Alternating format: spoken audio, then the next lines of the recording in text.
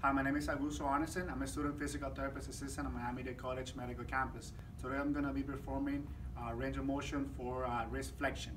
According to the AAOS, wrist flexion is 80 degrees. The first step is going to be to place my patient in the testing position, which I already have. The second step is going to be to move the patient through the available range of motion. Then after that, I'm going to determine the end field, which is firm.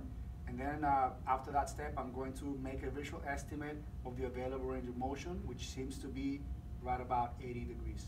Then I'm going to return the patient to the starting position. The next step is going to be to palpate the anatomical landmarks. I'm going to look to align the goniometer with the triquetrum, and then I'm going to align the proximal arm with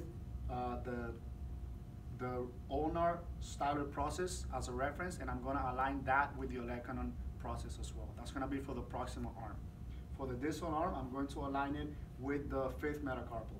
Then after that, I'm going to align the goniometer with the anatomical landmarks, and I'm going to read and record the starting position.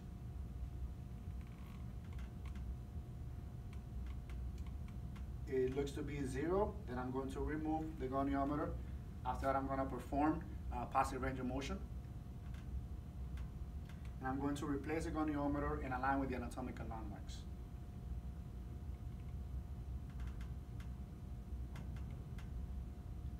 The range of motion at the ending position is 80, and that's how you perform range of motion for wrist flexion. Thank you.